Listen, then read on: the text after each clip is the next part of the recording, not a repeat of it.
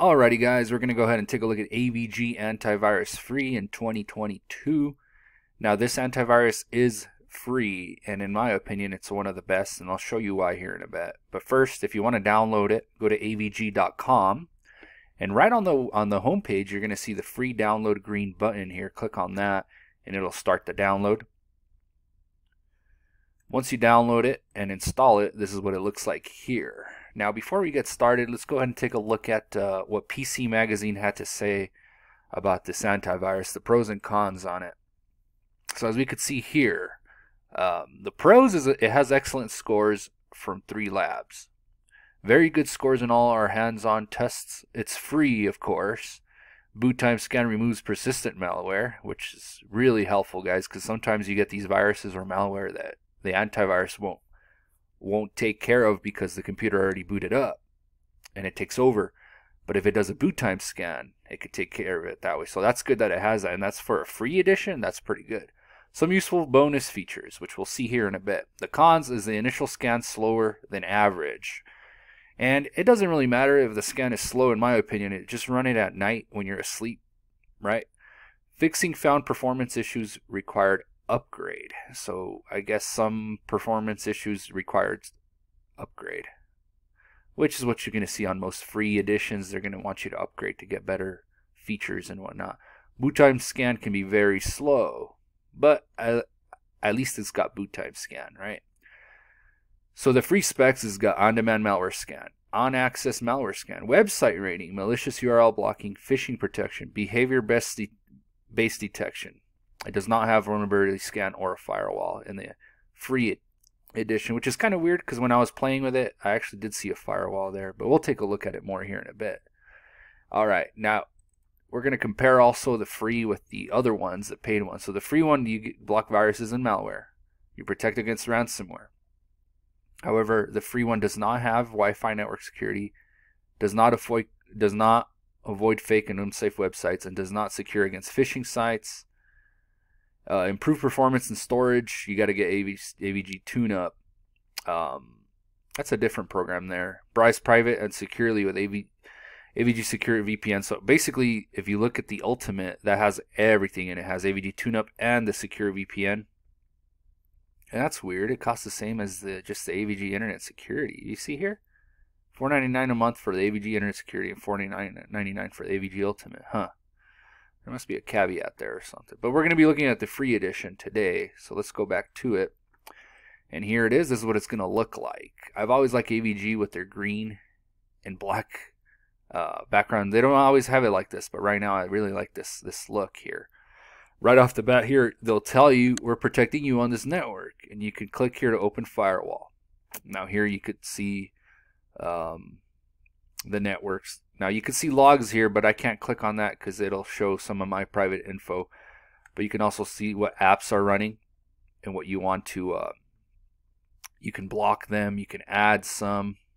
You can show inactive ones. You can add some more, which is pretty cool. This enhanced firewall is on the free. It said over here, look over here, it says there's no firewall, but now that we're looking at it, well, the cons, when we look at the cons over here, it says no firewall, but when we're looking at it and we're using a firewall, so I guess there is a firewall.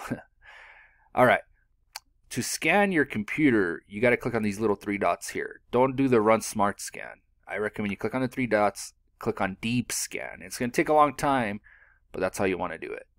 You also have an option to scan file or folders. Boot time scan.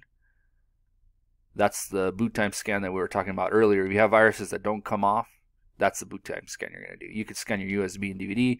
You can do a performance scan, see how your computer's performing. I'm pretty sure it's going to try to talk you into downloading PC TuneUp if you do that. What's cool about this free edition, and all of them have it, is the scheduled scan here. You can create a new scan, name it. I recommend Deep Scan. You can make it run monthly, right? Day of the month you choose, the time. Make sure you always choose high sensitivity. Notify me about potential wanted programs. If you check that, it's going to wait for you to uninstall them first. So if you wanted to just do it automatically, I recommend you just uncheck it. Follow file system links during scan, test whole files. I mean, you can you can really customize your scan here and make it run once a month, once a week, however you want to do it. Now to look at let's look at the features here we get. So when you click on computer here, you get file shield, behavior shield, ransomware protection. To open it, just go here, click on whatever you want to protect. You could just protect them all by clicking this. And that's good. Ransomware can really screw you up, man. If you get a ransomware and you don't got access to your files anymore, you're screwed. You can't get it back unless you pay these bastards. And sometimes you pay them and they still don't, let you have them. There's also a network inspector, scan for vulnerabilities. We're going to go ahead and do a scan there and see what it does. But anyway, while it's scanning, you can always go back.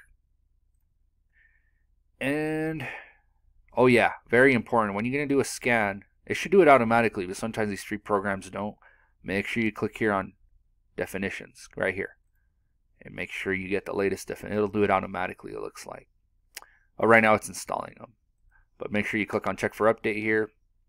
Make sure you always have these updated. Now you can really go in here and play with the notifications, exceptions, blocked and allowed apps, create a password so people won't go in there and change, or a virus might go in there and try to change your antivirus. By creating a password, you'll be good.